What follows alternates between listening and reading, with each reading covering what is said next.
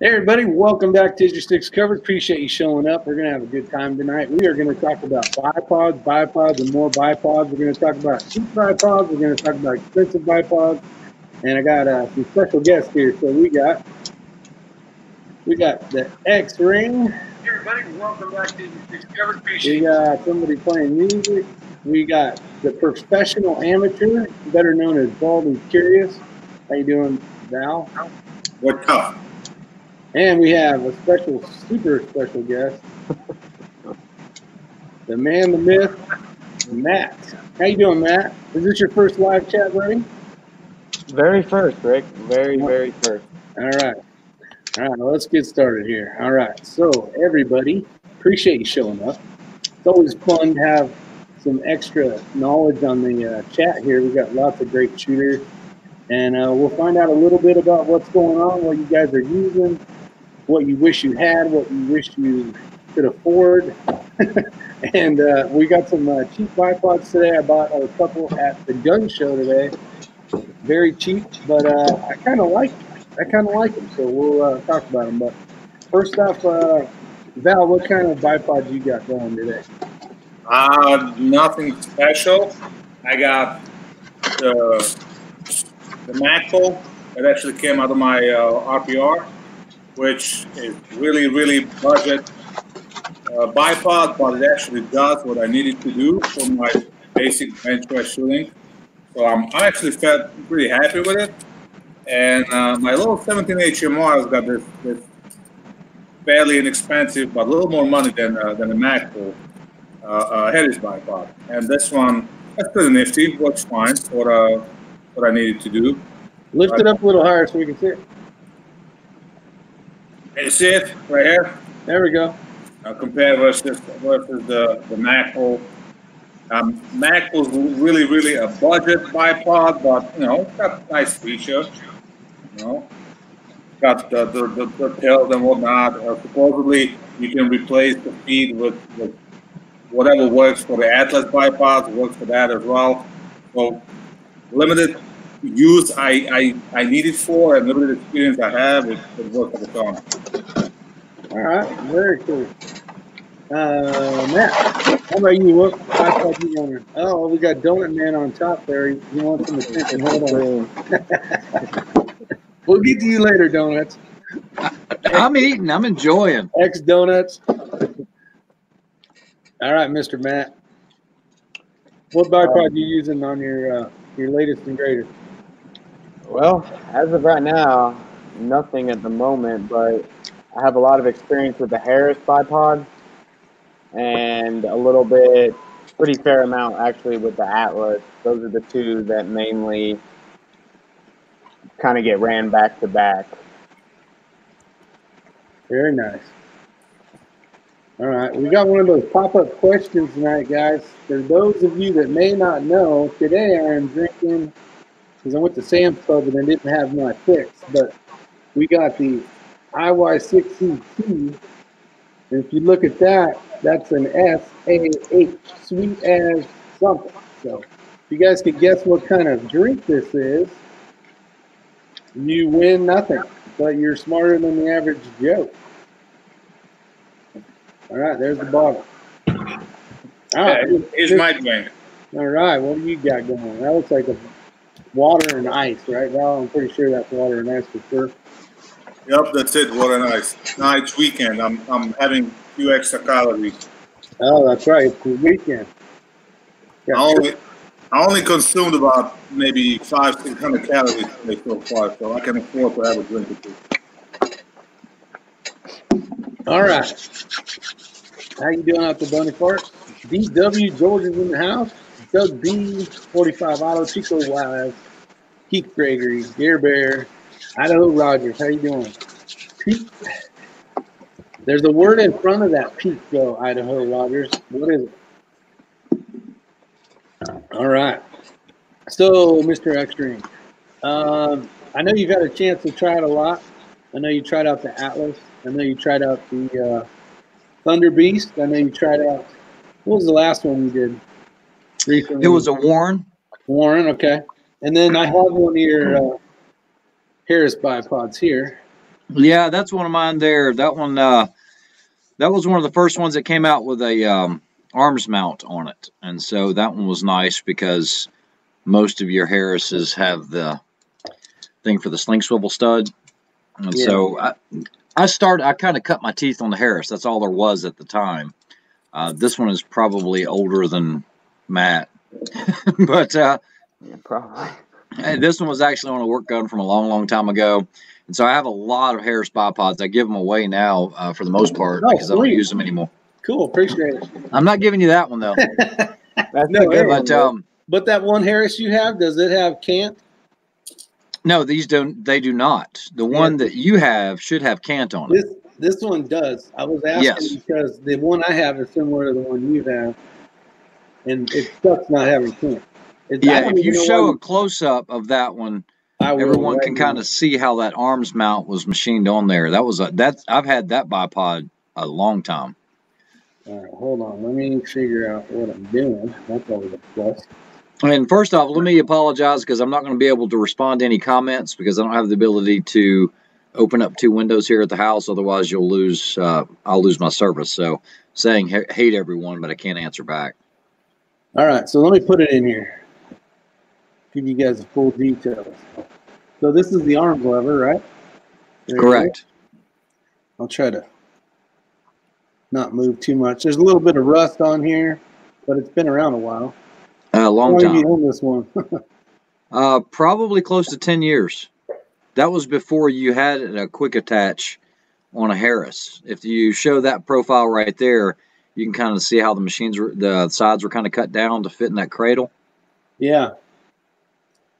Well, what's cool about it is right there. That's all we had back in the day. See where it says USA on it? That's always a plus. Now, I will say I really enjoy this style over the other styles I'm going to show later. I think this is the way to go on. And you can pull that out so that when it hits the chassis, you can readjust. Like that. Yep.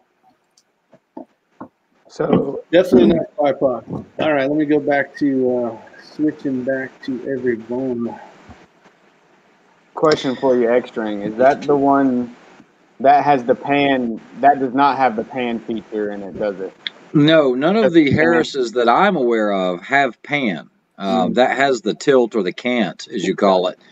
But about 4 years ago, I guess 3.5, 4 years ago, I switched over to Atlas, and I really never looked back. And when I say that, I mean, guys, I have a lot of Atlas bipods. Okay, bipods are critical for doing anything where you're getting into position where you really want to either be on your belly or configure it on a rock or something like that. And I'm a huge fan of the Atlas. Now, the original one that I had, the first one, is a BT10. And the 10s, the legs roll, okay? And so there was a requirement that was put out from the military when they were fielding these that they didn't want the feet to roll. So they came up with the BT46. I actually reviewed it. And on these, they don't roll. They don't twist or anything like that. And that's important because if you're shooting on a hard surface, as you're pushing, because you should be leaning into the bipod, you should be preloading it, these can actually roll on you and it'll start walking away from you. And so, I mean, they're still great bipods, but I prefer not to have rolling feet any longer. My guys over at Thunder Beast, if you guys watch the channel, they sent me one of theirs, and this is an awesome bipod. I actually ran this at Bushnell, and it's a really, really nice setup. It is wider, though, so I did have some issues getting this into my Eberly stock pack. Matt, because you ran Bushnell before, almost everybody's running some type of Eberly stock or some type of weapons carrying pack. And because of that width, it was really hard to get it into the pack. So I was having to take this off in order to insert my rifle into the scabbard. And I know Tim Davis is on the channel tonight. He just emailed me earlier, and he actually got this set up. Matt's very familiar with this setup, but Area 419, which they do a lot of precision rifle stuff, they've come up with a setup where you can put this on top of the Atlas, just remove the existing screws that are already in the ADM mount, and you can go with an Arca Swiss mount. So if you've got an Arca Swiss rail on the bottom of your rifle, like an MDT or one of the Area 419s, you can do that. Additionally, you can put a barricade and integrate it in it. The only thing I've ran into with this barricade, and Matt, I don't know if you're aware of this, when you run the barricade stop on this, if you're running your legs rearward, you still have your 90, your 135, but you can't get into that 180 forwards. Nah, I did not know that. You won't click in. Now, if you extend the leg a little bit, it will. But if you don't extend it, it doesn't. It bottoms out. I don't know if you guys can see that. Huh. Did not know. Really cool setup. So that's actually one. I bought a knockoff of the Atlas. So yesterday I purchased a real one online, and then we were at the gun show, and I'm like, I can't turn down this deal. It's only $60. So, and I don't know how good it is. I haven't tried it out yet. I've been messing with it all day, but I haven't officially tried it out. But this is the knockoff. So we saw a lot of fake Microtech knives, and I'll put it in the other camera here in a second. At the show, there was a lot of real Microtech knives, and you know that the fake ones are never as good as the real ones. But it was $60, guys. And this is some of the topics I wanted to talk about. This is the old one, like what's a BT10, right? The turns. BT10. Yes. Okay, so it is that. The one I ordered is not, it's a real one, and I did not get the one that turns. But Ray had a chance to take a look at this, and first off, let me say I do not support knockoffs or clones. I don't either. And I bought one because I want to do a review of both. So yeah, I will tell you the Atlas definitely pursues anyone that does their, because this is a patented system that they have to be able to go forwards, to 0 to 180, and it hurts the companies that put the research and design into this for this. I hate to say it, this crap that comes out of China. Yep. And somebody buys it not knowing, or they think it's a deal, but it's crap. That's exactly what it is. And if you look at the machining on the detents, it is horrid. I mean, I don't even know if you'd qualify that as pot metal. Well, this one was fairly good. It was the other one. Well, no, I saw that one, but I'm looking at, if you look at the joints on that, where it interlocks, it's horrible. And let me go ahead and answer this real quick, because the guys asked twice about a 50 BMG. The Atlases are rated for 50 BMG, just so you know. I know you're going to have to spend some money on it. I also think that the Thunder Beast is rated for 50 BMG as well, but I can't say as to anyone else. And someone asked about the mag pull that Val's got. Yeah, I've seen those, and the price for those are over $100 and something bucks, right, Val? You remember? No, it's under $100. You can find them on Amazon for $95. 95. So. Yeah. Oh, they're fairly cheap. I mean, considering what you're getting, that it's swivels, it rotates, and extending legs and whatnot for basic things. I think it's a good deal. And as far as the 50 BMG, I know what I'm looking right now. All right. Blah blah blah blah blah. I'm looking at the specs. Yeah, so this one is definitely knockoff, and hopefully Alice is watching. They can go after that company right there. I don't know if you can read it. I think it was A&G or something like that. Yes, A-N-G. But the reason for buying it was just to because I got a real one coming, so I kind of wanted to see, do one of those torture tests on them or something. So we'll see. We'll find out. But it's an extra bipod. If someone needs one at the range, it's there. And I don't know if you guys know about this, but Atlas was not started as a company to supply bipods or anything to civilians. It was actually designed for the military, and it just happened to be that they made it available. I actually spoke with the owner of the company, and this was for a deficit in bipod availability for weapon systems, and that's how the Atlas bipods came about. I like it. It does have some shortcomings as far as speed, but it really wasn't one of those where it's made for competition where you've got to deploy the legs faster than anyone else. But, you know, there are some things once you get used to it, you can get faster, but it's not the fastest thing out there. It's hard to beat a Harris. Harris is fast. Yeah. Well, the reason why I bought the next one that I'm going to show is it is actually kind of on the platform of the Harris. It is bigger and beefier for the most part. I don't know if it's stronger because I haven't tested them out yet. But I like the function of just cling, you know, and they're down. Yeah. Instead of hitting the button, then go over to the other one, hitting the button. So now on this one, because the Harris is completely opposite. So if I hit the button, it shoots out, right? This one's the opposite. You pull the leg down and you hit the button and it retracts. So I kind of want to see that. I want to practice doing some prone stuff on the ground, trying to set up and see if I enjoy that better or not. Now, can you show me, Ray, or maybe you know by looking at it, what's this probably a copy of? Let me go to the better camera.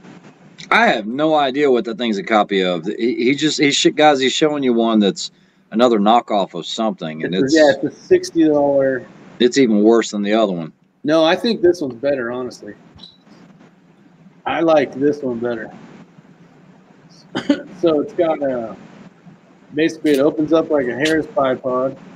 I need to bring this up. I'll tell you something that I saw on the design of that. I would never recommend that for a cheap bipod because of the way that the legs lock out. What's going to happen is that piece of metal is going to shear, and you're going to lose that position. This one? Nope. Down where your go further where your thumb was located. There you go. Right there where you put your thumb on that lever. No, your other hand.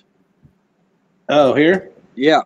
The way that indexes, you can actually see it visually. It hits on that little rim. Pull the foot out, please, sir. There you go. So you'll see it kind of comes in at a 90 degree, but because that's cheap metal, that's going to shear. Oh, you talking about where the thing holds it? Yep. I don't know. It's pretty strong. I beat it up earlier. Yeah, it's not going to do it right now. As you deploy it, though, it's going to get wear on those surfaces, and then that's where it locks on that 90 degree. That's going to end up slipping. Look how much. Look at the difference in these things. Do any of y'all have experience with the Warren Skyline bipod? Yeah, I reviewed one, Matt. Oh, you did? Okay. I did. Which I've been told that can no longer, that had to be modified because they used the system pretty much. It was a different mechanism as far as how you deployed it because you pulled down on it to change it. But this 5-position system is patented by Atlas, and they pursue all the companies that do that. So I think that was actually pulled. The one that I reviewed, there was only, if I'm not mistaken, I think there was only 10 prototypes that were put out, and that's what I reviewed on the channel. Okay. Yeah, Atlas came after them, right? That's what you're saying. I don't know that for a fact, but I know they pursue anyone that does their system like this. Yeah, and this one is identical. I mean, probably not identical, but it looks like it's cheating basically. It's a copy. This should be going to jail. Yeah, the problem is it's so hard to stop it. It really is. And it's a huge problem in the United States. Yeah. For a lot of great companies. If you don't believe that, just ask Trigicon, just ask Microtech, ask Atlas. You know, these guys, they don't know. They see a Trigicon for a deal. Next thing they know, they send it in for warranty, and it's not even a real one. Bald and Curious, you and I agree on that 100%. I do not own anything UTG. I'm not saying anything bad about them. I just don't own anything from them. I've just never seen a product that sparked my interest from them. I always had a feeling the UTG were just knockoffs of other things, and you can feel they're cheaply made. They're just cheaply made. I was so surprised when I saw them at the SHOT Show. Like, what the hell these guys are doing here? I never really got, you know. Even like the Magpul is not the greatest bipod. It's fairly inexpensive. It's got all the features, and you grab that thing, and it's fairly well made. You know, it's like it's metal and all that. It's not like all the UTG stuff. Everything I ever held was like airsoft quality. Oh, that's my opinion. What do I know? All right, Red, what's the price point market of that one you just showed us, the Atlas? Well, you just bought one. What did you pay? I paid, what was it? Should have been $3-ish. $349, I think, something like that. Now, I know a lot of you guys are going to say, No, $314. yeah, I know a lot of you guys are going to say $314. I actually had some people comment, $314, my rifle costs that much. This is probably not the bipod for you then. This is for hard use. You're not going to have to buy another bipod. Now, this is not without its problems. When you're trying to get this to tighten up on the bottom of the Atlas, this little turn wheel, sometimes it's really hard to get the purchase on it to adjust the resistance that you're getting on it. But when I shot Bushnell, the owner, the guy that invented the Sky bipod, and it's spelled C-Y-K-E, he was actually on my squad. His bipods start at $500 and they go up to $1,000. They cannot keep those in stock. They've already sold 3,000 of those units, and he just sold that to MDT, which is a Canadian company. So you can actually purchase that one through MDT directly, or I think he also sells them at 406 Bullets because he was the inventor of it. You can get into bipods that are crazy. Now, the difference is those extend out. He's got some that extend out to 3 feet long from a standard length bipod almost, and it does some really unique things where it'll actually pan on the gun this way. It'll go 180 degrees. So you have basically unlimited pan when you can lock it out. I was just reading on that, Ray, and 170 degrees of cant left or right. Oh, yeah. The cant. It's insane. It's insane. And what you have to realize, and this is a topic that I do want to touch on, because you were talking about the Harris, how you can press that button in and it retracts the feet. No, not on the Harris. It shoots it out. Okay, what was the one that you had that retracted it up? This is called the Lion Bears Incorporated Scout Pod series. So you pull it out to your distance that you want, and then it comes in like that. Okay, so in my opinion, that's the stupidest thing ever. Okay, so the thing is when you get on position, and you're probably going to get into position with your. Give me just a moment to get this set up. You're probably going to get into position if you already know that you're going to be shooting from a prone position. So I was shooting out of a sniper's hide, and when I got in the hide, I had very little clearance, but there was a big pocket here on the left side.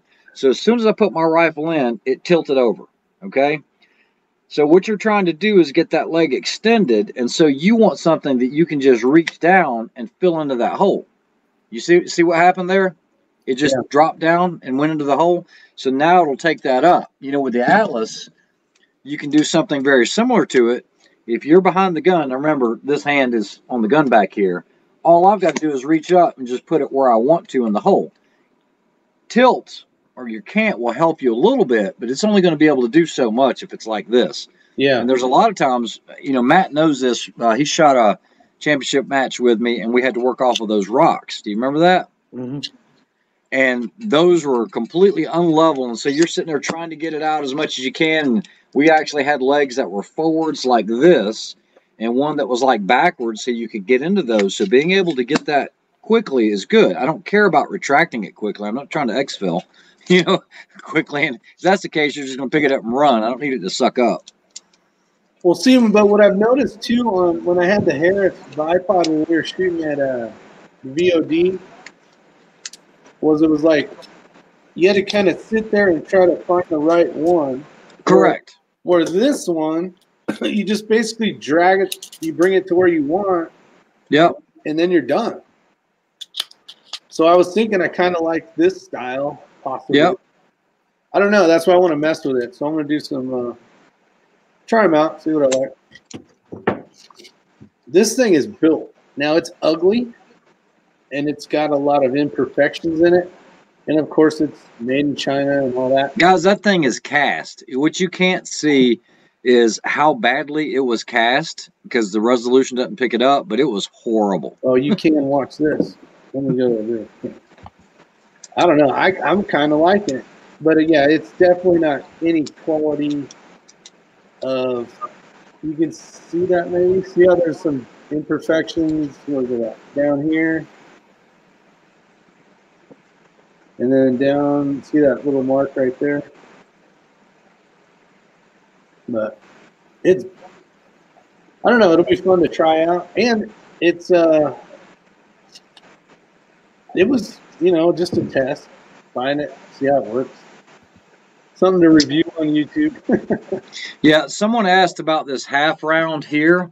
Guys, this is called a barricade stop. So there's a lot of times you'll be on a barricade on a position. And so let's say this is a wall and I'm up against it and I'll have my chassis up on the top. This allows me to pan like this because I'm not using the bipod itself. This is just a barricade stop. And that's why they have the teeth in it so that it won't slip. And then you can rotate around for whatever targets, because typically you're going to have a big array of targets. So that's what that is. It's a barricade stop. So we got some good questions here. Let's see. Did the Atlas bipod that you just bought have a mount for 3/4? Yeah, it had basically a quick detach for a Picatinny 1913 rail. And then another question was,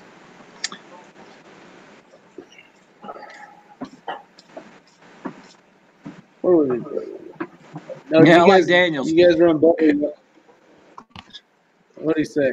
Do you guys run bubble mount levels on your scope? You guys are running the heck are those called? Send it level. What's it called? The LRA Send It. Yeah, the Send It. There you go. I was actually looking at those online.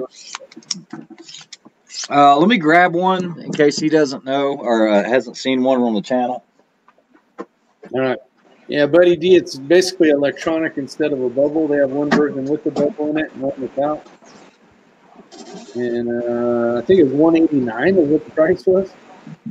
But you can, it has a gauge of like 5 different lights or a certain amount of lights, and it'll tell you if you're off a certain amount of degrees, and you can make it more touchy. Okay, so doing all this precision stuff, it's all about speed. Okay, if I can save 2 seconds off Matt, we shoot the same time, and I save 2 seconds in setup, then I'm going to beat him on that stage. And Val, you know how it is. It doesn't take a lot to add up when you're talking about 5 or 6 stages throughout the day. So when you're talking about long distance shots, just remember that at 1,000 yards, 1 degree of cant in your rifle is going to move your bullet about 5 to 6 inches. Somewhere in there is a good rule of thumb. Okay. Of course, that's going to be caliber dependent and everything else. But that's a good rule of thumb. 1 degree of cant is about 5 to 6 inches. So this is an LRA Send It. The reason I don't like bubble levels is I have to change my focus from in the scope looking downrange, and now I have to basically refocus to something that's on the gun or on the scope, and I've got to look at it. Guys, I don't have to look at this. This is powering up right now, and it's just done its check. You don't look at it. You, as you're looking through the scope, if your eye is open, you'll see the green when it comes on when you hit level, okay? Now, my hand's not going to be as steady as a rifle, but that's green. This is set to 0.2 of a degree. Very finite, okay? So I've got blue, single blue, going to green, and then red, but you got to remember it's a lot more stable on a rifle. I don't use it this way. You can do it horizontally. But the problem is if you put this on a 1913 rail, now you got something poking in your back if you've got it on a sling, or it's not going to fit in your bag properly. So you can mount these vertically on a spur mount, and it will still work the exact same way. So what we're going to do is I'm going to tilt right. It's red. I'm coming back towards completely level again, which is green. Boom. And then now I have blue. So this is mounted just to the left of my scope. So with my support eye, basically, I'm going to see the LEDs and don't even have to focus on it. These do run about $250. I think they make a cheaper one now because in case you weren't checking your battery, it does have an actual spirit level in there. It does give you a battery. Like when I turn it on right now, however many dots you see is how much battery I've got. So I've got 4 out of 5. I changed this battery last year. Here you go, Val. I'll give you this question. If I can find it. Oh, right here. Boom. This is, I was actually going to address this. Hold on. I'll let you guys answer this first if you like, but I see this so many times in a match with newer shooters, and we'll go from there. I have no clue what the right thing is. I mount mine so it tilts forward because it's easier for me to just drop them or the other way. And plus, when it's mounted legs forward, the actual controls, the buttons will not drop the legs are facing me as well. You know, and the same goes for the buttons to lock it back. So mine's mounted forward. And there's a good reason for that. Because this one's ready to go. And then here's where you can tighten stuff down. Normally it's this direction, this is the front of the gun over here. You have no choice with the Harris. Well, but you want to load the bipod. So if you actually, you do have a choice with the Harris, and that's the problem. If you loaded it, I'll see guys get a Caldwell or a Harris. If you load it, you will collapse it on itself. Yeah, collapse. Yeah. Very good. So that, Joaquin, you want to make it so when you're pushing into the gun, it doesn't fold. Yeah, because you should be loading that bipod pretty hard. When I'm on an Atlas, as robust as these are, what's that? This is a family show. Oh, when I'm at full extension on an Atlas, you'll actually see the legs flex. Okay, I'm actually flexing them right now. But if I'm loading that bipod, you're going to see that flex happen. And I think that's where those clones are going to start failing. Is when you're really loading something pretty hard. I have a feeling one of those will just fold up on you. Yeah, I want to try it. Got Jason Elliott out there. How you doing? Thanks for showing up. Buddy D. I missed any new ones? Oh, Adamas is out there. How you doing? DW, Tree Guy. If I missed, just type something in there and I'll say your name. So here's that Thunder Beast. And this is the one I was using at the match. And so when I had the legs out, now this does have a wider stance because it has this, I don't know if you would call it a yoke or whatever, but if you look at it, where the leg placement is, I've got this side here completely in line. You'll see I've got about another inch of width there. That's going to give me a little more stability this way. But when I needed to get into that hole that was off of this side, I just pressed the button, and as soon as it hit the bottom, it stopped. And so I had it stable here because I've only got so much cant that I can put in on the top. Nice. All right, so let me flip this back. So there's a lot of us that are weekend warrior guys that just want to go out and have fun. And but we do want something stable. We don't want to spend hundreds and hundreds of dollars. So between like Caldwell, you got Harris, you got Magpul is what Val's got, and some other ones. What are you thinking as far as best bang for the buck, right? Now I know Caldwell makes a carbon fiber one, but if you're going to be the weekend warrior guy, maybe you don't want carbon fiber. Maybe you do. But like this built like a brick shithouse one for $60, maybe perfect for somebody, right? Or no? I mean, maybe they only shoot 10 times a year, but if you shoot every 4 times a week, I mean, probably. Hey, Val? Yep. Does that Magpul have 45 degrees? No, it's only 90. That's it. Okay. That's it. It's only 90 degrees, but it does cant and it does swivel. Okay. So this is a key thing, and I think Matt will agree. And this is answering your question, Rick. If you're just the guy that's going to be shooting off the bench, or you're shooting prone off your belly, and you have no intention of doing any type of, competitive match or anything like that, then I believe, the UTG And there he goes. And there he goes. I hate that. Broke the internet. He needs to spend less money on the guns and more money to get better internet. You know, he would have the best internet if he could, but he just where he lives, there's just shit. It's crap. The sticks. Yeah, I mean, even where I'm at, I have crappy internet. Yeah, but come on, if he sells few guns, he can probably buy his own satellite. Yeah, more than likely. Armament and Axes is out there. RTT Guns and Gear. If you guys aren't familiar with those two channels, definitely check them out. Good guys. Hey, not to mention he's probably smart enough to build his own and launch his own satellite. Yeah. Let's see. I just got Netflix. I had to take care of that. I was wondering if somebody made it home then. Yes. Yeah, they did. Start over with your hand. As soon as Mother came in, she turned. So if you're going with a sub-$1 bipod, I think you'll be fine. If all you're doing is or bench shooting or real. Pierce, can you explain why? Why would you need 45 forwards or rearwards? Shooting over a ledge, angles, down slopes. Yes, there you go. Or you need to make the bipod lower. Okay, there are times where you can't. This.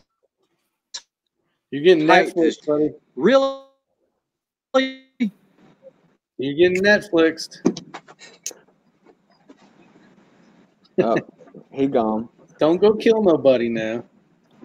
Rick, have you heard of Tier 1? I've heard of Tier 1. I have not seen. They're pretty good-looking bipods, but they're kind of up there. Price of the Atlas, probably floating around the price of the Thunder Beast as well. Carbon fiber design in the legs. Okay. A few other little goodies. I just didn't know if you heard of them or whatnot. Yeah, I have heard of them, but I haven't had a chance to play with any of them. Neither have I. Bipod. They got Matt out there telling me how to spell, I think. I need a dash in there. Whatever. I went to a bad school. I'm glad I just made it out of there alive, actually. Let's see. The BT10, LW17, V8 Atlas 360-degree adjustable precision bipod. The Wish bipod. See, and that's the one. I bought the BT46 or 47. It's the non-rotating legs, which is huge because the ones that I've used Ray's, because he has his normal one, and then that BT10 is kind of let his buddy borrow it while we're at the range for the day kind of deal. And I did notice that they do want to roll. So I've seen you shooting off of the bench at Ray's with the legs that roll, and you can see it kind of walking forward little by little as you're loading the bipod. Yeah. Yeah, and that's kind of the one thing I'm not sure of, and once I get the real one, looks like Ray's. Oh, here he comes again. He's back. He's back. Woohoo! I'm back. There you are. Now I'm sitting on your head. All right, so real quick, if this is on your rifle, you'll actually have the legs forward like this. So my hand is actually level here, and that will get the whole platform lower. The other thing is high angle fire. I can now press straight, and my muzzle is pointed this way, whereas it's really going to flex badly on this position here if I'm shooting at a steep angle. Or you can run it rearwards. That's one of the benefits of the Arca Swiss. I know Tim Davis had just gotten this Arca Swiss, one like this from Area 419. And what's up, Todd? How you doing? What's nice about this, especially with the chassis that have this built in it, you can slide it forwards or rearwards on the chassis for certain angles and everything. The Arca Swiss does make it nice. Yeah, I was looking at some of that stuff. I did a lot of like play shopping in my head last night, and all the stuff I want. Well, shooting off of the 55-gallon drum at VIR that Arcus Twist would have been ideal for that position. Yeah. Yeah, they'll give you a short little platform to shoot off of. And so if you have one that's fixed and it's towards the end of your rifle, now you got this big floating chicken wing here that you're trying to brace off of. What you can do with that Arcus Twist is just loosen it, bring the tripod right up here, and then now you have a solid platform that big that you can actually just shoot the rifle off of. Makes a big difference. Yeah. Yeah, that's pretty cool. I want to do a lot of training. I'd like to do a lot of training with some actual tripods too. I know you got real nice ones. That's something I want to learn to practice on. That'll be down the road, obviously, but there's a lot of practice that has to go into just shooting with a bipod, or a tripod, I should say, as well. Yeah. Let's see. What about a monopod for a mil-spec stock? Let me see. Yeah, what about a monopod for a mil-spec stock? Can't find them. You talking about in the back or in the front? Oh, speaking, this is a great topic. You know the monopod that you run off the rear of the stock that just kind of deploys down its little leg about the stall? I hate those. I've used one and actually sold it as soon as I got it. I hate those. They're horrible for what we do. I hate to disagree. I got one for my RPR, and I literally found it in a gun store, like $25. It mounts the rear of the Picatinny rail of my RPR. Yeah. And for the bench rest shooting, it's freaking awesome because you just go there, you hold it, and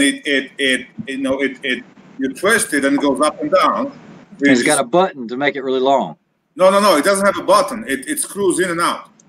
Okay. Yeah, they have one that's got a button so you can slip the whole screw and just extend it. So if you needed a lot of angle, you can go to it. I hate a rear monopod. I will never run one. So can you deploy it like the Harris? You just pull on a tab and pull straight down? Yeah, on the bottom of the Magpul PRS stocks, do you remember they had that little piece that slid off and there was a Picatinny? Yep. Yeah. It's a leg. It's a leg that's about that long, okay? And so you get it and you deploy it down, you push a button and you can extend it, and it's meant for you to have it on the front bipod and you can adjust the rear up or down. Well, I remember the older ones, you could you had to screw them left or right to adjust your height on it. Yeah, correct. Exactly. That's what mine is. There's no screw. You just go like this, and it goes up and down. So basically, it works like a squeeze bag. Mm-hmm. I can see it good for a bench guy, but you see how long it's taking him to make it long? Too slow. That right there, ain't nobody got time for that. Oh yeah, no, Ain't nobody got time for the match. I'm talking. I specifically said I love it while I'm doing bench rest shooting. Yeah. There's no argument about the match. No, I'm just messing with you, Val. Come on, and guys, Val and I know each other. It's not like I've never met him before. Here's mine. Mine's a little different looking. That's your monopod. That's my monopod. Yeah. Well, one good thing about this and combination with the Magpul, like the way the rifle sits on the bench, you need a big ass bag in the back. So this and this is really good combo for the bench rest. Obviously, like you said, in a match and whatnot, it sucks. And this would be nice if it had at least that's my a biggest gripe. This only has a 90 degrees. It should have a 45. If it had a 45 watt, it would be for the money probably the best bipod there is. I agree. That's one of the downfalls of that. They can't though. No, they can do a 45. You can have a 45, just like the Thunder Beast. It has the quick deploy, but you can't do the full 5 position like the Atlas. Yeah. So what I can do is there's a button on the backside and I can press it. Now I'm locked at 45. Won't move anywhere. So question for you, X-Ring. When you ran that bipod at Bushnell, did you ever have to run it at the 45? And because you had to go to the 90, did you see yourself taking up any more time to get it to that 45 other than like the Atlas? At that match, I never had to go to 45 with it. So it was fine. But from other matches that we've shot, there are times where that happens. But on this Bushnell match, if I needed it at all, because there were some stages where you weren't allowed to have a bipod, you had to actually take it off the rifle. Okay. Which was, there were some stages where no bipods, no bags were allowed. Ouch. you had to run what you brung, and they would allow a sling. So there were some exceptions to this one. This match was a little unique, but this isn't about Bushnell. It's about bipods. I did see Todd with the Elfsters. He agreed about the monopod. It has its place, it really does. But for the stuff that I'm doing, I'm not a fan of them. And I do like your hat as well, Val. Yeah, yeah. I think I'll piss a few people. Ray got a new hat. You guys go check. Oh yeah, check it out. Well, I'll be looking for mine in the mail. These cost me a fortune. There's 10,000 threads in that, and the American flag on the back. I haven't decided to start selling them yet because in order for me to sell them, I would have to sell them for $30. And so, yeah, it cost me a lot, but there's no, and it's a Richardson cap, so there's no quality lacking in it. I'll show them the ways, hopefully. Well, I never I'll be paying for one. He hasn't given me one, but I've seen it.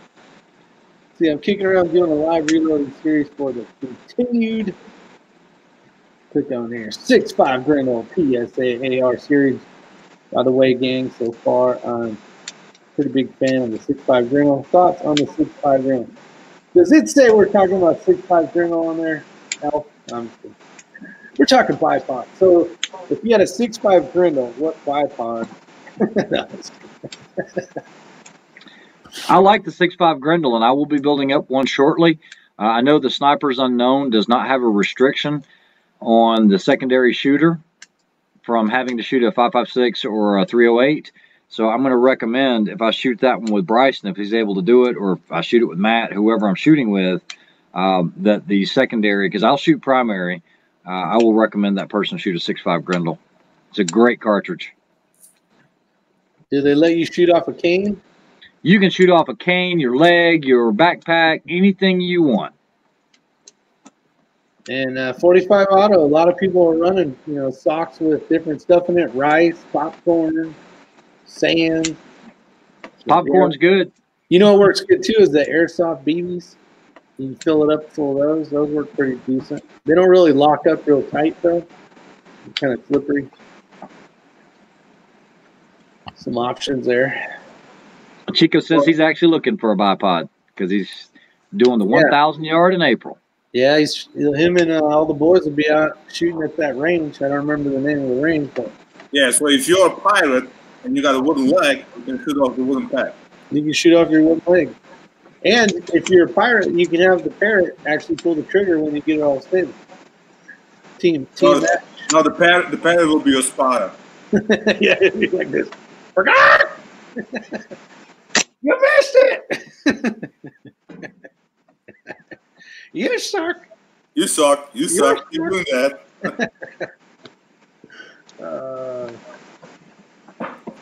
Let's see. So, yeah. Elfster's got the gas gun, 3.65 Grendel. Monopod would be good for a fixed position if you weren't going to move around.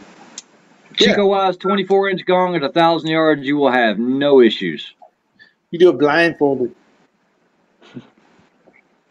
On KB32, he can shoot a freaking golf ball at 1,000 yards, cold bore. Hey, Les.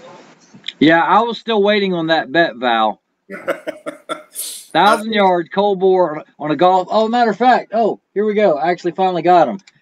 You want to see my balls? Okay, so this was from Bushnell, and I actually made impacts on both. I think Bryson and I, we were one of like 6 teams that actually cleaned the golf balls.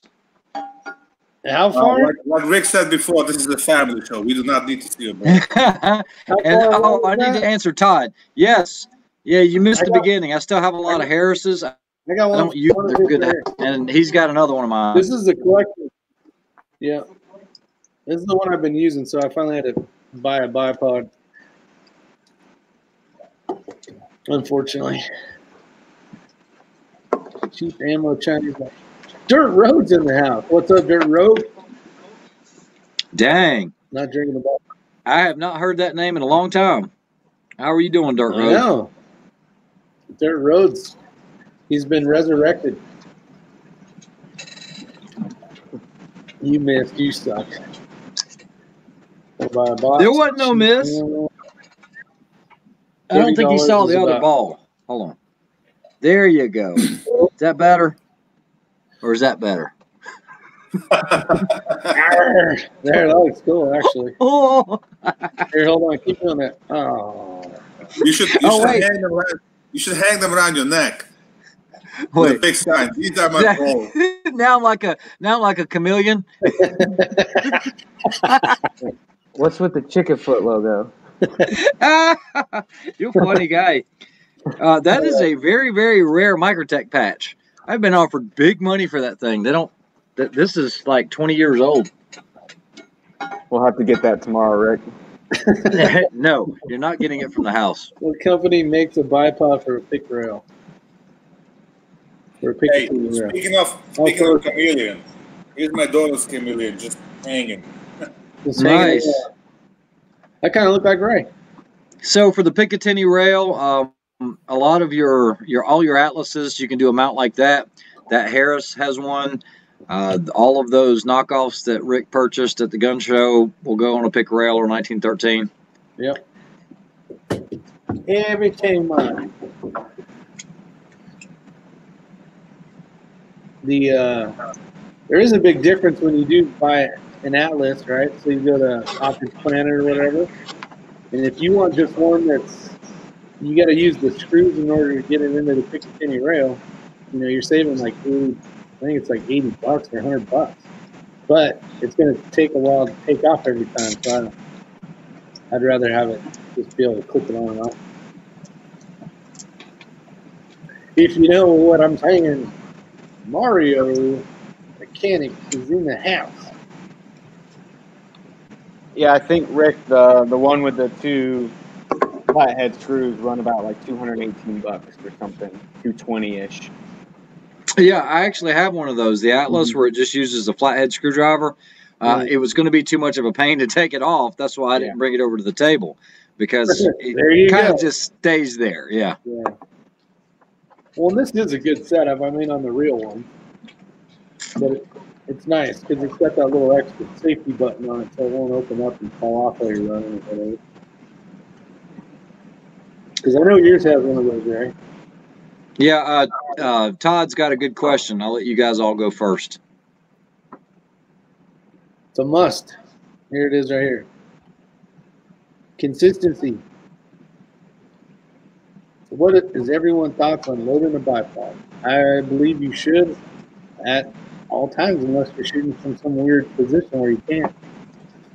I have heard. I've been watching some videos on when you're running a tripod. You don't load the tripod like you do a bipod. You still put pressure on the shoulder, but you're not as aggressively or. I don't know. Give me your thoughts on that. I second what Rick said. Any position where you are using that bipod, it needs to be loaded if you can. If you're not using the bipod, then obviously you're not going to be loading it. So definitely load the bipod. I just want to make this clear. We're talking about the bipod needs to be loaded, not the shooter. Yes. Okay. All right. Yeah, I firmly believe in loading the bipod. I do it any chance I have the opportunity to load it. And you are right, on a tripod, that is a different technique. I'm not going to say it's a true free recoil that you're using. It really depends on the tripod you have as well, because if you end up having a flimsy tripod, you start leaning into that, you're going to collapse a leg and you're going to have a rifle on the ground and everything else. So it is definitely a different technique, especially if you've got one fully extended and you're 6 feet up in the air trying to shoot over something. So, yeah, load the bipod, Todd. That's what we're all going with. Well, that's the thing too about having your feet flat on the ground. If you're laying prone, I noticed I almost pushed my feet to get a little more. Now, I never shot off the tripod, right?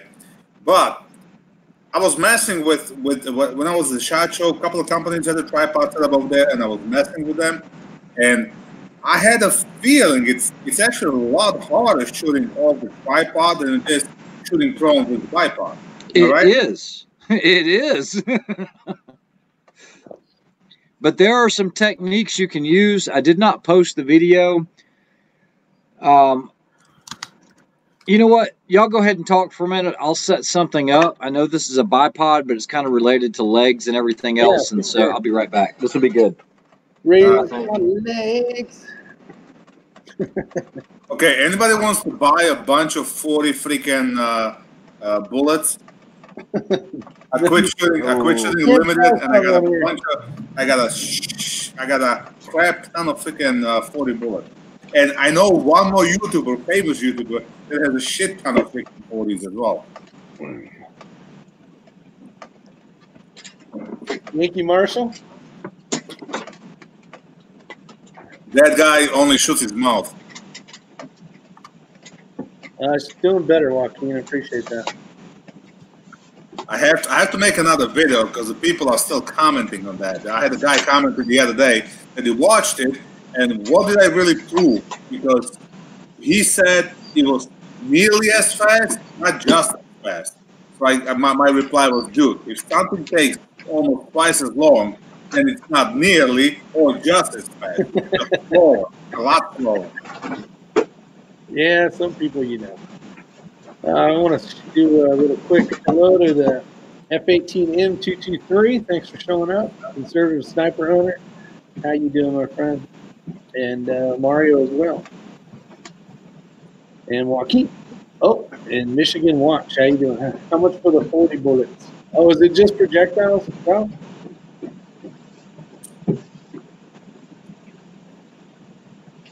40 short and weak here. Yeah, Bad Billy's a big 10mm guy. I like 42 as well. Yeah, so what's going on? You gonna shoot the next match in October? Maybe. Might be ready. I'm trying to talk Ray into going up to what is it gonna be, the Mexico? Wyoming? Kind of want to go. You said New Mexico? The Competition dynamics. Oh, Yeah. one of the CD matches. Yeah. Supposedly, those are the ones to go to. They are nice. Okay, guys. So you got the hog.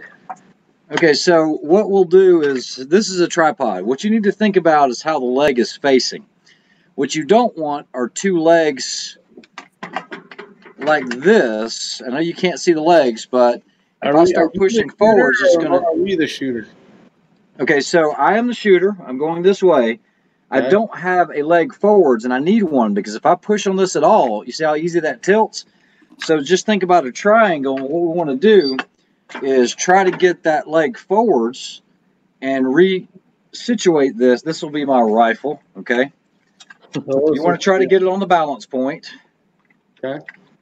So you put it in the hog saddle, you clamp in on it. Hold on, this is a really skinny rifle. I'm almost there. Make sure you're not clamping anything that doesn't want to be clamped, especially if you have, you know what, this thing does not accommodate a skinny rifle like this. We'll get it. I actually can't even get it in tight enough. But now I can lean forwards into this, and it's bracing against this forward leg, this red one that you see here. Now, the problem is when you're trying to get that angle, you've got to be able to move the screw like this, and then once I get it in, okay, I can lock it in. Once it's locked in, because this is not like the really right stuff that I usually use on an Arca Swiss. I'm trying to show you something that, like if you get a hog saddle or something that's more affordable, how to do it. But this is a key thing. Like at Bushnell, almost everybody has trekking poles. Doing an offhand shot like this at like 500-600 yards is very, very tough. A lot of people, what they'll do is they will either hold the rifle up here, or they'll hold down here. There's a lot of wobble in it. If you take your tripod, your trekking pole, you can actually put it right up under the stock and just re-grip it wherever you need to, and it'll make it, I would say, at least 50% more stable. Another so point using something in the rear. Now, I have seen some teams, one guy will carry an ultralight, super dinky piece of crap tripod, but it's only for bracing off the rear because it'll be better than a stick. And let's say it's really high, some of those tripods can get higher. So this is what they call a hog saddle. They make a couple different versions of these. These have NSN numbers. The U.S. Marine Corps uses these. Like I said, this one is about 300. It's all machined billet aluminum with this texture in here. They make a cheaper version of this that's stamped sheet metal, but we just carry it in the bag, and then when you need to mount it, it just goes on if you don't have an Arca Swiss setup. Got it. All righty. So No, that's about all I can contribute to that. So you're running the first leg forward, okay? Yeah, that way The two behind you are going to be two behind you are going to be spread out, so you have room to put. And you want to shoot straight. You don't want to be all angled. You want to basically be in line with that. When you're shooting the shoulders, you don't want to be shooting like this. Yeah, go ahead and go back to the normal screen. I can't see you guys. Oops, wrong one. All right, Hold there on. we go. Nope, there we go. Hopefully that was a good piece of advice. That was a great piece of advice. Giving away all the tricks. I should have gotten a 1x4 rifle. Well, actually, 2x4 would probably fit in the grip. So, Yeah, I just grabbed what was over here in the corner, and all I had was a little 1x2, and that clamp won't go that small. I saw Bad Billy was talking about the bog. The bog. Yeah, I saw that review. So that was what? Another, how many ounces more was that than the one? Yeah, I actually asked him a weight on that, comparing it to the Really Right Stuff. Now, the Really Right Stuff, that is a $1,500 tripod. Yeah. No doubt about it. It's what you're going to see primarily at the matches. It would be a Really Right Stuff. And they are solid, and they can adjust whatever you need to adjust to. But at some point, $1,500 and $150, you got to give and take, okay? And that bog wasn't but about half a pound heavier. I mean, half a pound, $1,300. Yeah, you make it work. Yeah, exactly.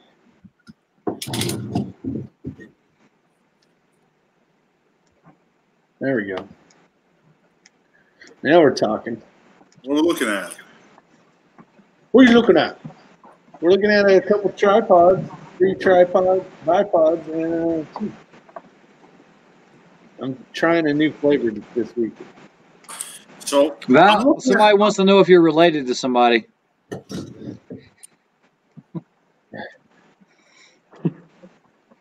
Who's that guy that does all the testing? That's your cousin, isn't it? The crazy Russian or whatever? What's that channel called? who are you talking to?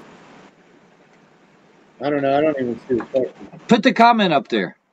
Who's it from? I don't know. It's earlier up in the feed. It was from Conservative Sniper Hunter. Oh, yeah, it's the professional amateur related to AK operator. Hey, listen, I'm not Russian. Let me put it out there right there. I'm not Russian. Never was. Never will be. I used to speak Russian. I used to be fluent in Russian. Okay? Haven't used that language in 20-something years. So you people need to get on the fucking map and figure out where Slovakia is. Not Slovenia, where our president is, but Slovakia, former Czechoslovakia. Okay? I'll just mute him. He's gone. Put him in timeout for a minute. Let him. This is a family channel. All right, so at least we know what Val's button is now. All right, let's see if he's going to be good. All right. I was just trying to keep you from, saying something. Hey, listen, I was trying to educate people. Well, all you're doing is scaring them, right? Well, same thing. He said, Roger that. What's up, Isa? See, there you go. Oh, yeah. Oh, man. Starting now. Yep. Here we go. Let the games begin. He saw. You guys suck. I told you, you never show your weakness. All you're doing you guys need to buy a freaking map. Okay, Google Map is your friend. So, what's the country north of you, Val? Well, Poland. Poland. Okay. Yeah. You know how many Polish jokes are there? Lots. None. They're all true.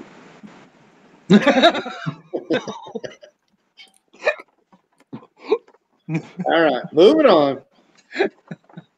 Hey, listen. You know why Jesus couldn't be Polish? Oh no, here we go. No. They couldn't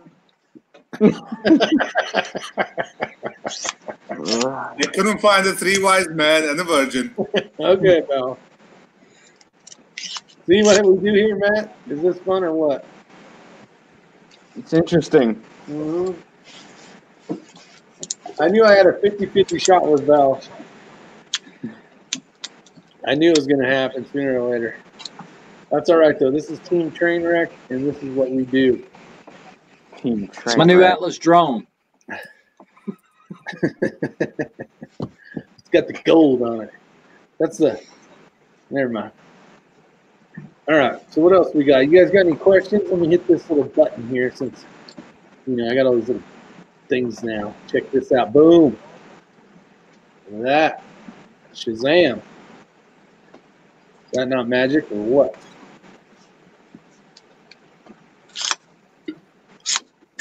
Oh, you know what? I got a better one. Hold on. This will be a good one for Val. Let me make it real quick.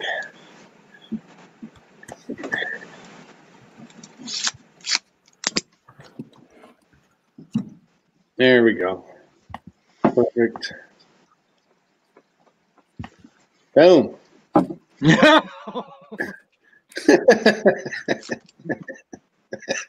You read it yet, Val? I can't see it. Oh, good. Perfect. It says he is from Russia. From Russia. Mokba. Hey, where's that hat, Ray? It's on his Which head. one? Oh, the one from Russia? Mm-hmm. Okay, let me see if I can Oh, find yeah. it. Where's that hat? I've seen you wear that hat. He actually got that hat in Russia, I think. It's a classic. It is classic. All right, so let me get back here to the comments. Who's got some questions here? I have a Trailer Pro question. All right, Tim Davis. Hopefully we can help you out. Let us know what it is, and we will try. We will try our best with you. I am hungry, DW says. There it is. All right. Okay, hold on. If It you're wearing gets the hat- even better, okay? You guys are going to laugh your butts off, okay? All right, let's see it. All right, wait a minute. Here we go.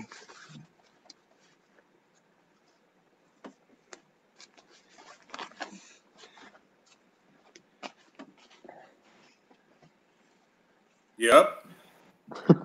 There you go. Hey, Elster Reloading, send me a email on Yeah, but be honest. email. It's really, really freaking cold outside. With That's the not the most comfortable head there is. Absolutely, 100%. It beats the beanie head. Wind doesn't blow through it. You know what's it called? Hey, do go they back have to the regular screen, Rick. Do they have the front? Do they have the front fold down so we don't see your ugly mug or what? Yeah. Yeah, but how many people have a hat with Putin on there? Putin. Is that a collusion? Anyway. That's a good question. Someone had a Straylock Pro question. Straylock. Yeah, we have that one too, but he hasn't answered. Oh, here we go. Yes, he did. I'll get back to you here in a sec, though, Les. My scope is listed in the program, but not the correct reticle. Will that make a difference? Yeah, when it shows you the thing on there. I don't use that feature. It's neat to have, but the drop chart's going to be the most beneficial. I really never really go to that reticle screen. It's kind of nice if you want to see what the what certain numbers are for steady lines, but if you want that, you can find something that'll match up, because most of them are either going to have 2/10 hash marks or half mil or whatever MOA or anything like that. Let me try to send an email here. Snowboarding The head that you had, X-Ring, Yes. those ones we were actually issued in the army. Yeah. Not the ones with the Putin on, but those were the winter hats. Yeah, because that would make you Russian. Hey, you guys, can you read Elsher's email? It's snowboarding. Is it the number 4 fun or is it FOR fun? What? Because I got the screen covered because of the email. What are you talking about? The comment, snowboarding for fun at Gmail, I think is what it said. Go back in the comments. What's it say? While he's figuring that out, conservative hunter, almost everybody used Remington 700s. That was the one. Every once in a while, I'd see a Seiko. You guys suck. All right. Let me go. What did it say? Doug B says Schmidt and Bender, S&B. Snowboarding 4 fun.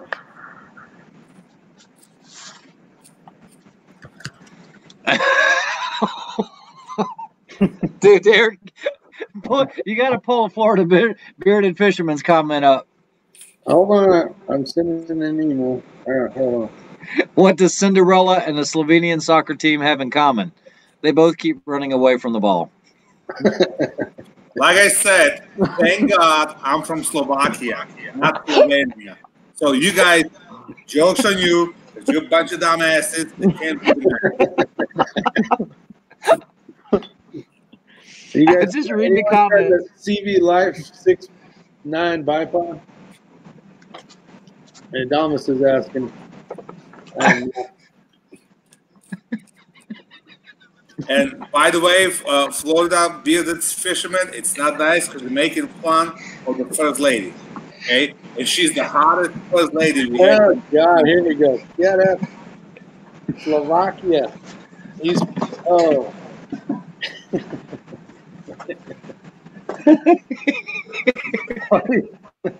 This is just going downhill. I love it. I know. This is going down the drain fast. I like when it does this. This is what makes magic happen.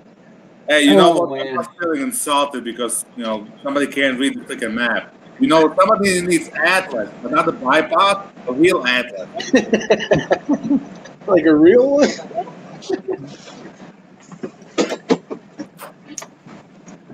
We got to get Matt his rifle back. Let's get this thing built, buddy. He needs a scope. Why don't you tell everybody what you got that you won't shoot because you don't got a scope for it yet? I just don't want to hurt your feelings when I They've start seen it. It's shooting been featured on the channel many times. I know, but we shoot it more than he does. Rick, you got to put that one up. What? What do you call? Oh, is that a new one?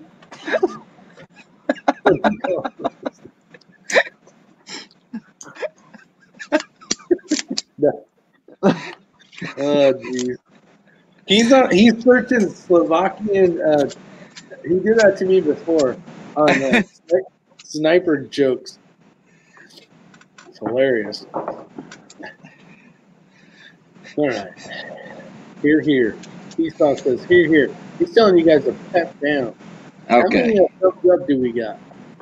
Where's TV when I need him? Anybody? Captain Shark, how many thumbs up? Hey, you know what? I guarantee he's copying and pasting those jokes from somewhere because he's actually using caps lock correct. So there's no way he's typing that shit. He's copying and pasting it. Hey, why not? That's the way to do it. You know what I'm saying?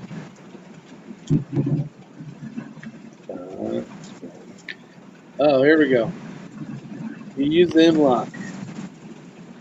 Big pot adapter that you put a piece of pick rail on the M-lock rail and then attach the pod. I actually use pieces for M-lock on the M-lock rail of the pick rail and attach the bipod. But I do not use nylon ones, only metal. That is very important. You will wring one of them off. Yeah. I think spending the extra few bucks are well worth it. Brian Marks, how you doing, buddy? Thanks for showing up. No way, I typed that stuff. See, he typed that stuff. Where's Coda Boy? I actually sent him an invite, and he's not here. He's working on his house. Oh, that's right. I saw him trying to put that shelf thing in. Hey, Ray, tilt your camera down a little. Unless you're doing something you don't want us to see. No, I'm just playing with this bipod. All right. Hey, As long as you're playing with there's no way KB's working on his house at 10 o'clock, okay? I guarantee he's going to freaking waste it. Actually, you know, he might be, but I know he's got like 12 guests coming into town, so he is in go-go mode to get that thing finished out, and he's really close. No, not until 10 o'clock at night. Come on. I met KB. There's no freaking way he's working at 10 o'clock at night. No, he's already drunk right now. What are you talking about? You know, he might be, but I do know that he sent me a picture earlier, and his wife was helping him hang shelves. Yeah, I saw that. I did. It doesn't mean he's not having a couple cocktails. Yeah, he's a cheap bastard. Why would he let a local contractor make a living? No, he's going to do all the shit himself, collect the insurance money. Life is good, buddy. Hey, gun guy, how you doing? Thanks for showing up. Let's see. Most of them were just 700Ps, the PSS model. I'm sure you remember that. It was just a heavy barreled. Most of the guys would have them sent off, and then the actions trued, blueprinted, and all that. That was kind of what was standard back in the day. I found out today that if I burn my barrel out after I put about 3,000 rounds through it, it's going to be gone a while before I get it fixed with a new barrel. I was thinking I could just put one in, but Do they make pre-fit for the Tika? Well, he still got to be able to get it out. Better buy your paper action inches and a blowtorch will get that bad doggy out there. Been there before. Don't do it. That's why at that point you just sell the rifle and buy a new one. So 518M, let's see. I met him at Milton Sports Association. Had a great time. What are you talking about? I sent a thing to Elster. I don't know what happened. Maybe he's trying to download the stupid. What's the other one? It's not Safari. The other one, Chrome. Hey, Gun Guy says the barrel on the Tika needs to be machined out. Is it press fit like the old Steyr, the SSGs? That would be interesting to know, Gun Guy, because I do not know. I'm not familiar with Tikas other than I know that they shoot. Yeah, he's a smart dude, too. He does a lot of reloading. He's been on here before. Florida bearded fisherman just keeps them coming. Tika's going to avoid Rick's warranty because of the Carlin Pinko. What sucks is I bought some new stuff and now I got to paint it. Hey, I'm going to call it a night. I got to get up early. Hey, Rick, are we going to try to go do any long range tomorrow, or do you know? I don't know. Probably in the morning, no. I don't know what's going on, so I know. Oh, I got a private thing here. Let me check that real quick. Hey, Bryson. Where's Bryson at? Oh, he's down here. I can't even see his ass. Oh, there's somebody there. There you are. What's up, Mr. Allen? I can't even see you. 15 minutes. You have been? Oh, Yeah. Text my ass. I'm right. You know my phone number. Or did you?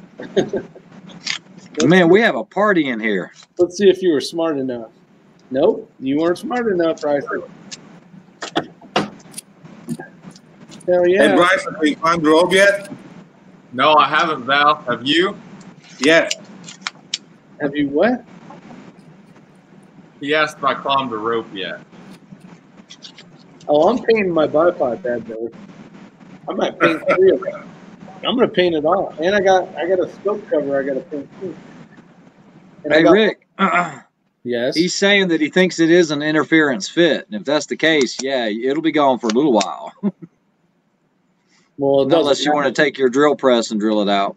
No, Rick, don't do that. Yeah, I'm gonna blow the pipe wrench. It was a joke. Just Dremel it. A Dremel will fix anything. That's right. What's up, Bryson? What's up, Matt? So Matt, we've been trying to get Matt to start a YouTube channel. Oh no. Bartland. Get your Bartland is the answer. Yeah, I want to. What did you do with your Tika? Bartland barrel. Oh, I haven't done anything with my Tika, but when I burn the barrel out, so basically I need to get another Tika so I can have rotating ones going back and forth to get barrel. Ooh, 6 millimeter. I'll make my other one 6 millimeter. Hey, I'm hopping off. Thank you, Rick, for the chat. This has been quite interesting. I was gonna say, don't lie. First one. Yeah, congratulations on your first one there. Yeah, just kind of sitting back and listening to everything. So, thank you for having me on. Val, hope you have a good night and don't take any of the jokes to heart. I never do. No, Val's got thick skin. Hell yeah. You can't insult me. It takes an intelligent person to insult me. You guys are safe. See? All right. Well, Ray, we might see all y'all tomorrow. So that's right. Thank y'all for having me. We'll see you. All right, I'll call you. Thanks for showing up. Yeah, thank you. Right. Chico says hi, Bryson, hi. Hola. Or my bridge. Hey, Bryson, I'm right there on your tail. I just lost 20 pounds. That's awesome. Congrats. The T3X CTR. I don't know which one that is. It's a good one. It's a good one. Is that more of the hunting rifle style or no? You could call it that, but it's still a heck of a rifle. I'm assuming I missed most of the bipod conversation. Yeah, you missed almost all of it. Yeah, you showed up late, my friend, even though you're in the shadows there for 15 minutes because you didn't say anything to nobody.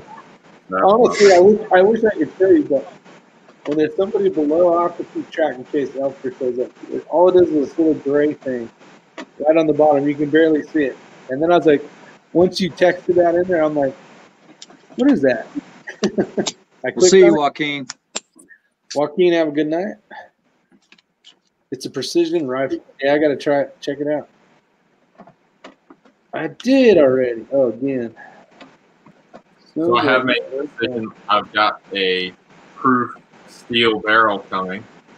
Nice. So that'll be good for secondary setup.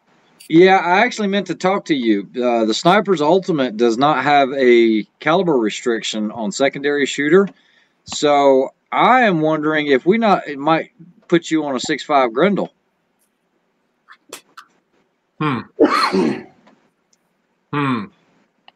That is the only match that I know that there's not a restriction on secondary. I'd still go, depending on what matches we do, I'd still go ahead and go with that 20-inch proof and 5.56 or 2.23 rather. Yeah, I was going to say a little late. Yeah, my 6 millimeter barrel will be here next week from proof. And so I'm still waiting to hear back from you and your guys, but otherwise I'm going to be popping rounds out of that next week. Yeah, I just got a quote on that too. You just got a what? Quote on that stuff for Ray. We're talking about ammo. Nice. Yeah, we'll talk about it later. All right, you guys rock on for a minute. I'm going to go use the head.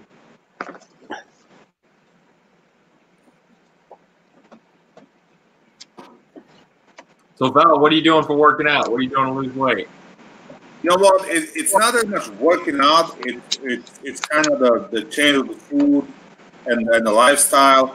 I quit drinking. I only drink on the weekends. I basically don't eat. I all day. It's just for me the intermittent fasting kind of works better because I rarely eat breakfast. I rarely eat like for lunch. So for me, it works to go out and work all day, and I come home at 4 o'clock, 5 o'clock, and that's when I'm going to have my first meal. It just somehow I don't miss it, especially when I'm working. Like one thing about me, when I'm working, I'm working. I don't drink, I don't eat, I just work. I'm like an idiot. And when it comes to eating and drinking, then I just start eating and drinking. So I kind of limit the other thing and kind of combine the whole thing together. So that probably was the biggest thing, kind of big change in metabolism. So that helped a lot. And I just go to the gym. I hit the weights. I do a little cardio. That's an interesting point of view on that. I'm kind of surprised. I know some people that were kind of going that way, and I couldn't get myself to do that. Well, you have to understand, you're also 10 years younger than me. So it's so different. When I was your age, I was a bodybuilder. I was 250 pounds and pure muscle. What the hell's going on? You guys don't sound like real. Once you get past 40, once you get past 30, your metabolism change. Once you get past 40, it just goes downhill. So especially if you kind of lose track of what you're eating and what you're doing, it just get it. So right now I'm in the gym. All these guys are bench pressing, taking 250 and whatnot, and I'm struggling with 100-pound freaking dumbbells. So, you know. All right, gentlemen, I got to go. They need to get back on the TV. So, Bryson, good to see you. Val, good to see you. Everyone, I hope you have a great weekend. Have a good one. All right, we'll see you. Talk tomorrow. All right, take care. Yeah, see, I had to take a different approach. I have to eat 6 meals a day, and it's like I could eat a grocery store every day.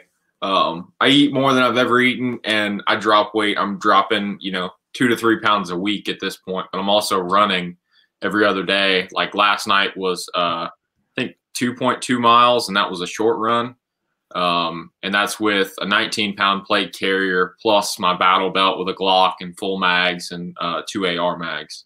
You just running around. I always hated running. Running was never like my forte. I always forget it.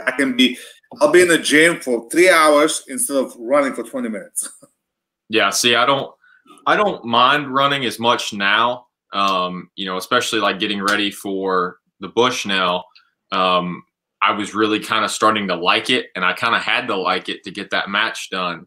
You kind of have to just, put your nose to the grindstone. You see that, Val?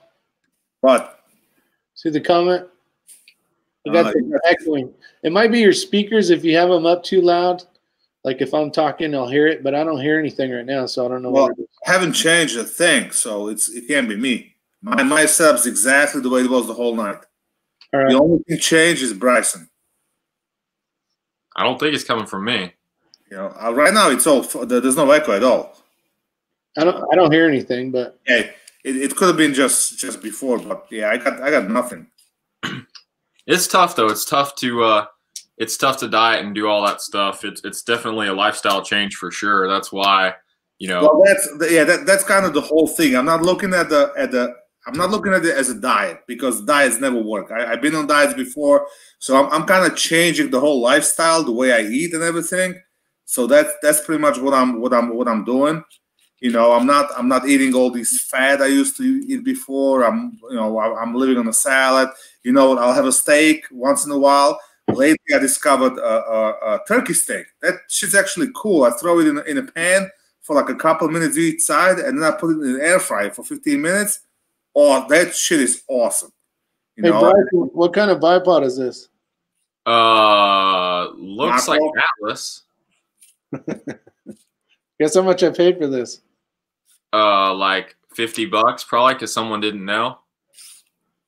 No, I paid $60. You got ripped off.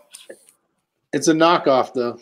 Yeah, I was gonna say it looks like it, but there's look a how close it is. It's ridiculous. I ordered a real one yesterday, but it'll take a while to get.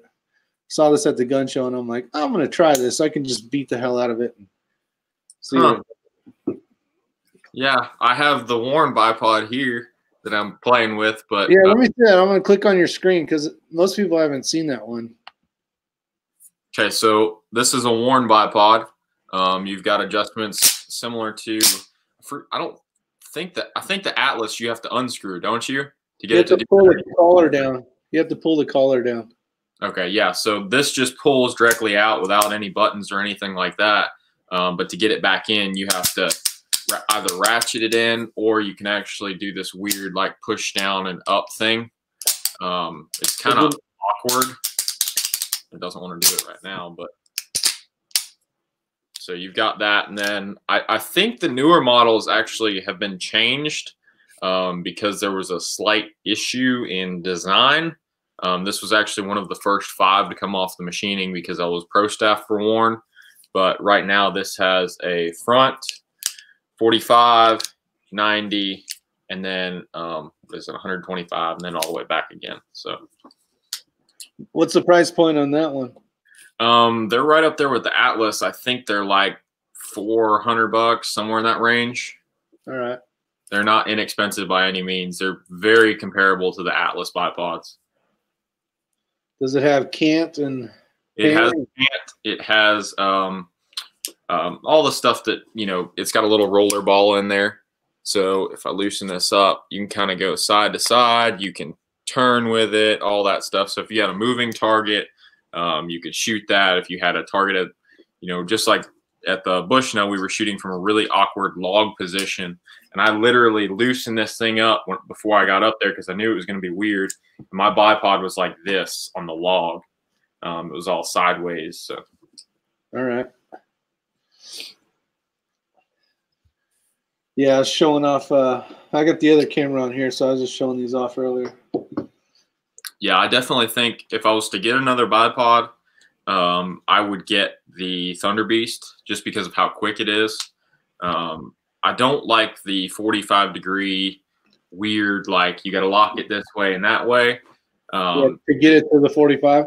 Yeah, I'm not a fan of that because we had a stage, and it's not Ray cut out that part of the video, but you know, I go to get into a position and I needed to lower my rifle so I could actually reach out with this, push my thumb down, and rotate it forward. You know, little bit, 25% of the way, and it was easy to do that. Versus, you'd be stuck with the Thunder Beast. You can't get in that position because we didn't know they're blind stages. You don't know what it's going to look like. Yeah, makes sense. Well, and that's the one cool thing about the Atlas, that it does have the 45 back and front. Yeah. But I don't know if I'm a big, and I'm grabbing this one because I don't have the real one, but I don't know if I really like this thing because if I don't want cant, where the hell's the camera? If I don't want cant, but I want to be able to do this, you got to have it like in this perfect sweet spot, you know, where it's not too loose. So we'll see how the real one does, the real McCoy. Well, yeah, the freaking Maxwell doesn't have anything. You have to push the button and pull it. It's got like 5 positions, but they're like really, really fine. Let me turn the camera a different way here so we can. There we go. And see, Val's head was out of the camera. The Warren is very similar to that in the fact that once you loosen it up, it can go all willy-nilly on you. There's no controlling it. There's no halfway point. Yeah, well, you know what? I can't be shooting all these matches, so I gotta spend the money somewhere. I'm mostly pistol shooter anyway. I just do this long range shit to piss off Ray and you.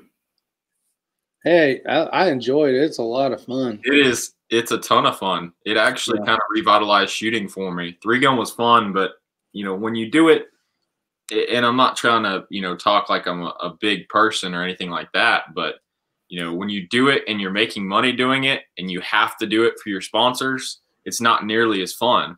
You know, you're doing it going out there demoing guns for people. And Rick has seen me do it where I get people to try, you know, I used to be sponsored by Cobalt, so I'd have people try the rifles. And that's one of those things where I don't really want to do that. You know, I don't really want to take all that time and have all these people shoot rounds through my rifle, but it's part of the job. And then switching to this long range stuff, just like, it's fun, it's different, and I don't have to upkeep sponsors other than Kenzie's Optics, which they're a huge supporter of me. So, well, not to mention you guys live in a right area. You know, you got all these matches, and up here there's nothing. Like right now, everything's closed. I'm supposed to go next Friday. My buddy calls me to go shoot in a 1,000-yard range. He's doing like a friendly competition, like off the books. But it's like Saturday's my daughter's birthday. My mother's coming and whatnot, so I can't really do it. And that's the only range in like probably 4 or 5 hours around me. You know, that has a semi-decent 1,000-yard range, and it's got all the steel. The club I belong to, they have a 600-yard range, but it's all paper punching. It's all high-powered rifle, all the BS, and I've been fighting them for years to put a steel up there. So it's just pain in the ass. I've been coming to range where you got all these different steels set up, and all you have to do is set your rifle and shoot. You don't have to go down range, set up the paper, then go back, score it because your stupid scope can't see the holes in the paper. It's like it's just that shit's a turn off for me.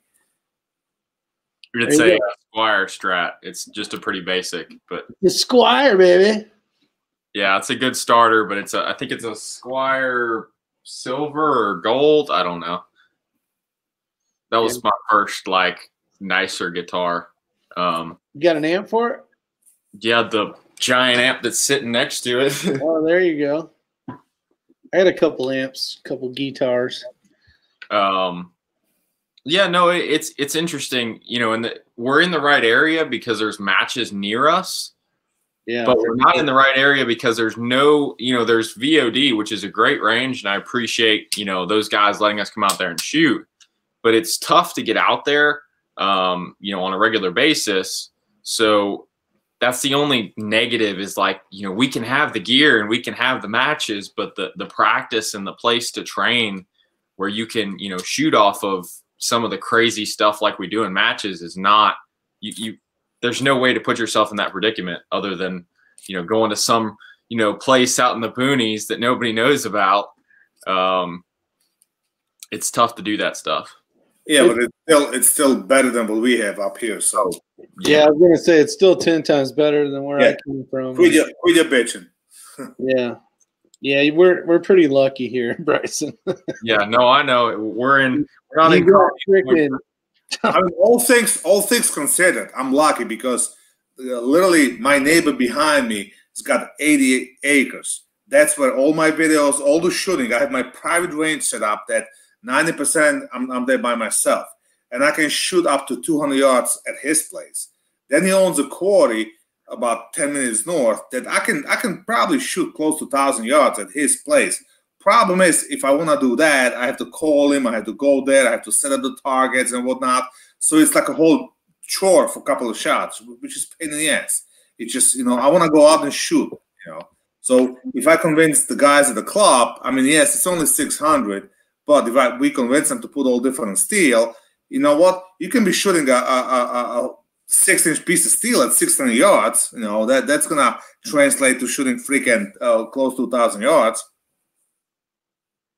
Yeah, it's tough, but it's good. It's a fun sport. It's something to learn in. And two, somebody said, let's see, conservative sniper hunter, Stevie Ray Vaughan fan. Absolutely. I was raised on classic rock. Bryson traded his guitar for a rifle. No, not yet. Well, Bryson still needs a guitar because, you know, he's 18 years old. He needs to meet girls. That's right. And the girls don't really like rifles. They like guitars a lot more. No, some of them like rifles. Yeah. Yeah, but not the hot ones. I'm a couple on that one. He knows one that shoots really well. I know quite a few of them, unfortunately. Yep. Why Get can't me I in do trouble. this right? All right. Snowboarding for fun. That's all spelled correctly at hotmail.com. I don't know what the hell this thing ain't working. Let's try it again. Snowboarding for fun. How many people are watching this freaking disaster? A bunch. Snowboarding for fun. How many people are watching this disaster? Is that what you just said? Yeah. Enough. 10 times more than you ever get. Oh, shut up. You're leeching off the goddamn X-Ring. If no X-Ring, you'd be like down to 2,000 subs, so be quiet. Shut up. Yeah, okay. I had 2,000 subs before he even started YouTube. Yeah, but I had more subs than you until you start leeching off X-Ring, so shut up. Oh, he doesn't even Quit complaining. Calm down. That's right. He's already in a hot mess already. Pistol Pete's in the house. All right, I sent another email, Elfster. We They're shall see. Three-gun shooters. You All are. these other guys' email worked just fine, so I don't know what's going on. Yes, there is. Actually, here's some of them right here on the new Blue Press magazine. Reloading magazine. don't even know. I might even have a picture of one. All right, let's see here.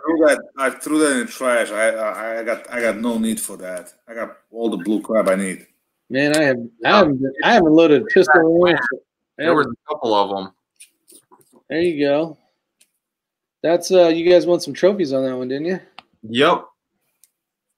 Yeah, I have actually, believe it or not, I had won a trophy at every major match I went to when I was 17 and 8. Yeah, when I was 17 years old, every major match I went to, I came home with a high junior trophy. So even the one on my 18th birthday, I shot 2 days of a 3-day match at 17, and I shot the last day on my birthday, and I won high junior at that match. And that was like my last hoorah. I got my final high junior trophy, and I was happy. Was that at Clinton? No, that was actually in Indiana at the JP PCC Multi-Gun Championship. Nice. I think I finished. That was a PCC match? Yeah. Wow. Were you the only junior? No, there were a ton of juniors. I'm just you, Charles. Yeah, him and a bunch of buddies. You always see them. Yeah, there's lately, but out there. I am by far the largest junior in the competitive shooting field, though. That was that was the big thing. I have been ID'd. I got ID'd at Task Force Dagger 2 years ago. You're not 14. I need to see your ID if you're going to take that trophy. Yeah, well, apparently you haven't met my son. Well, he's not a junior no more, but Rick met him. Yeah. Yeah, he's a big boy. Gentle giant. Yep. Yep, nice guy. Got to meet Miss Bald and Curious and Junior Bald and Curious. So that was cool. Let's see. There's nothing like a nice female reloading ammo in tight shorts. True. Where was that in Indiana? Remember? I don't know. 9:45. We're going to wrap this up here shortly. Bad Billy 429. Have you met Cheyenne Dalton? Yes, I am actually really good friends with Cheyenne Dalton. We text almost on a daily basis. Wow. I don't know who that is, but cool. Has or will Bryson shoot at Camp Perry? I don't believe I've shot at Camp Perry. I don't even know where Camp Perry is. That is actually, I don't know for sure. I was going to say South Carolina, but I don't know. I've shot at Fort Benning. You what? I said I've shot at Fort Benning. That's in Georgia, but Georgia. Yeah. I think that's down in Florida, the other one. I like that answer the best. A girl on an elk hunt sitting horseback is a pretty good sight to see, aka every girl in Idaho. Let's see. Yeah, conservative sniper hunter. He shoots long distance rabbit hunting in Maples. What country is that? I can't even think right now. Not Australia. Is it Australia? No. UK? Can't remember. It's part of the joke. I'm gonna have to look that up, Bad Billy. Camp Perry is in northern Ohio. Oh, okay. Oh, gotcha. Yeah, no, I probably won't be there. That's a long ways away. The farthest I've gone was Missouri. That was 14 hours, and I won't do that again. Yes, you will. No, I won't. You will fly instead? I would fly, yeah. It cost me more in gas and headaches to get there than it did for me to go and shoot a match. Italy. What the hell do you drive a freaking Humvee? Cost you more in gas?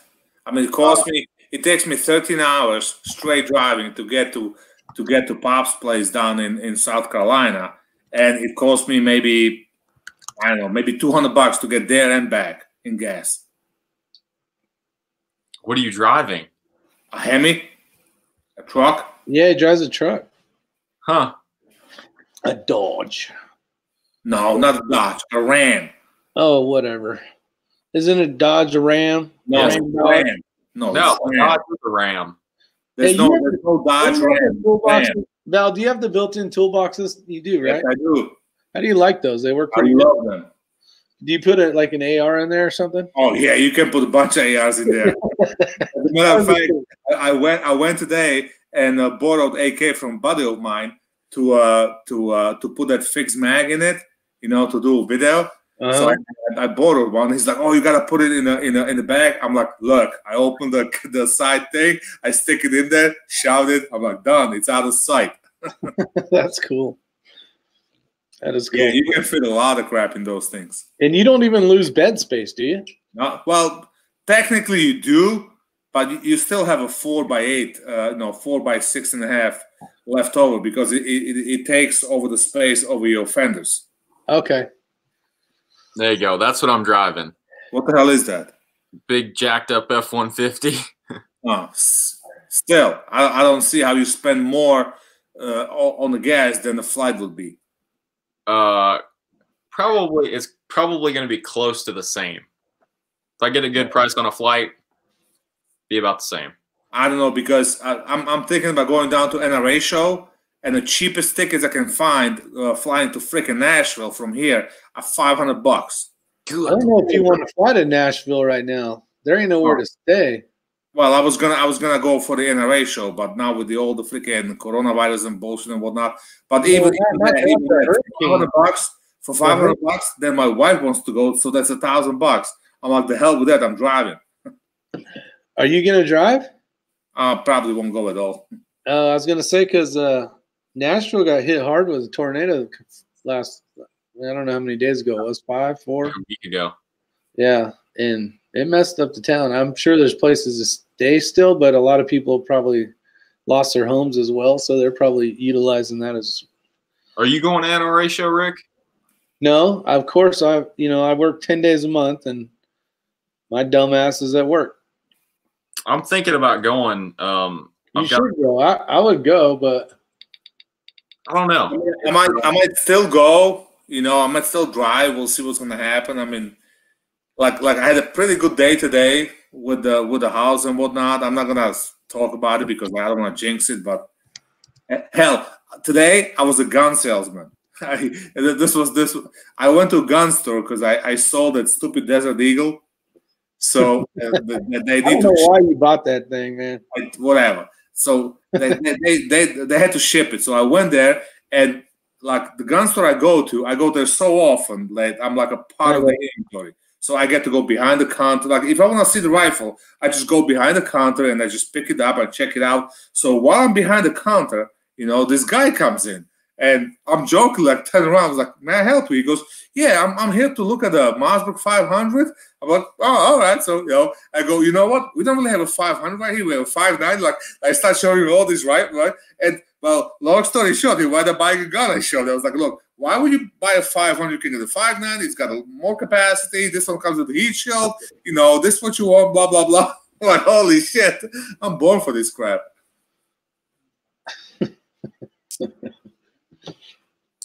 Yeah, when I saw that Desert Eagle, I'm like, he ain't gonna have that very long. Yeah, you know what? I just wanted to have one. You wanted to be like West, but that thing is so uncomfortable. If this would have been like a full-blown version, like the one Pops has, I would have keep it. But this New York crap, that thing sucks. It's like I bought a Smith & Wesson 500 with a 10-inch barrel, and why I bought it at the time, I have no idea, but I bought it and I carried it when we black bear hunted, and my backpack is like just a cannon to have. Didn't need it. I carried a 44 Magnum, you know, after I kind of put that up and locked it up, but I've still got it. You know, rainy day, we had a buddy of ours who wanted to be a smart aleck and wanted to shoot it one-handed, and he pulled the trigger twice. Because he didn't expect the single action to go off so quickly, and his muscles tensed up, so he shot it twice, broke his wrist.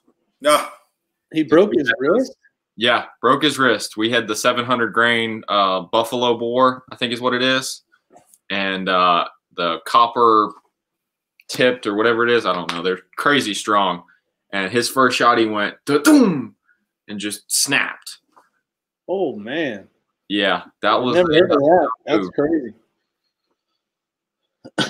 Yeah, you get commission on that sale there, Bald? Mano wants to know. No, I didn't. But I mean, the guy does all the crap I sell or I buy online. He does all the transfers for free. So, I try to get as much business as I can. Oh yeah, definitely help out. That's true. It's always nice having one gun store that you just doesn't mind helping you out. And just a heads up, Rick, I've got those parts that you saved me with in the Bushnell match. I got parts to replace them, so I need to get up with you. Yeah, just throw the old ones in; it'll be fine. No, you got the new ones. Whatever, it don't matter. Yeah, and I think I got the Infinity sold as well. Did you get sick as well when you went to SHOT Show, Val? Did you get the SHOT Show virus? No. Everybody talks about that, just from shaking everybody's hand and touching guns and all that stuff. Oh, the only SHOT Show virus I got is all these guns I want to buy. Yeah, when's your, what do you call it, show up? What's that thing called? Alien? I didn't buy it. Oh, I figured for sure you bought that thing. You know what? I'm still on the fence because supposedly most of the 500 they're bringing in are sold. There's only 20, 30 left. But I'm not on the fence, because this can turn into a second Atlas. So they're not Atlas, second Hudson. Yeah. So I'm like thinking, and this is not $1,000 gun. This is $5,000. And my biggest problem is if this gun would be at least on the list for the production guns, so I know it's production legal and carry optic legal, and I can shoot this gun in the competition, I'd be all over it. But it's not. So it's like, you know what? Right now, as it sits, it's overpriced, limited, or open gun. I can buy a lot nicer guns for $5,000, to shoot freaking open. That's gonna blow this gun out of the water. The only thing that let's say they do go away, so it might have some kind of collector's value down the road and whatnot. So I'm still kind of debating pros and cons whether I should go for it or not. So because on the other hand, if they sold them already, all these 500, the chances are they're gonna bring them more next year for cheaper. But I also talked to the owner of the company. I talked to the designer. He's the guy on the video. But then I talked to one of the owners. He's the money guy, and he kind of told me a backstory and the shit that's going on. And I had a feeling that they don't really care about the whole competition market because they're already selling 3 times as many guns as they can produce. So why would they bring a cheaper version and sell 1,000 guns at $3,000 when they can sell freaking 500 of them for $5,000? It just doesn't make sense for them. So they'd rather do that. So it's like I'm on the fence, But if they sell those ones, they'll get on production, and then you might get it. You might see it on USPSA. Well, technically, they should be on a production list because they meet all the criteria. You only need to get on the production list. You only have to make more than 2,000 pieces, which they already made more than that because they already are on IPSC production list. But somebody has to put it on the list. Somebody has to pursue it. So it's like, is it gonna happen? It's not gonna happen. So I'm on the fence. I love the gun. I went to the SHOT Show and this was pretty much top of the list why I went to the SHOT Show. And I was really, really skeptical about this gun because I'm like, okay, it can't be that great and all that. And then I went there and I had the fucking thing in my hand. And that thing feels as good as it looks. It feels awesome in the hand. The trigger's ridiculous on that. It's all metal gun. It's heavy. It's everything you expect out of the picture. So that was that just threw me out. So now here's a real question. I got to get out of here, y'all. I appreciate you having me on, Rick. All right, man. Have a good one. Thank you. Good night. All right, what time? All right, we got 6 minutes and we're going to end. See y'all. All right, take care. Good night. Thanks for coming. Holy shit, we've been yapping for 2 hours? We've been yapping for 2 hours. So Red October has a serious question. Those who have high-end guns have the upper hand. Hey, Red October, he's got a. So the competition is not really a competition. It should be on a skill, not on the gun. Well, Red, you gotta look at it as like F1. You know, it's about the driver, but it's also about the car. So it's the same thing. You know, like certain guns will make you a better shooter. Like the Infinity I have, the one I bought of X-Ring, that thing is a tag driver, and I guarantee that that gun will make overage shooter a great shooter. It just when I did a video when I compared the X5 to against the Infinity, and I showed how much more accurate that thing is, it just the gun itself is freaking accurate. So I mean, you can make all these mistakes, jerking trigger and whatnot, and it'll still shoot a lot better than any other gun. So it's like if you take a Glock, and yeah, the Glock will shoot okay, but you have to be a great shot. The Glock in the hands of overage shooter would just gonna be overage gun. But you know, the great gun in the hands of overage shooter, it's gonna be a lot better gun. So it's just the way it is. I notice when I shoot the Infinity, I know I can shoot a lot farther. You know what I mean? 50, 75-yard shot. I know that if I do everything right, it's going to hit, no problem. And that's with, you know, reloaded ammo that I make.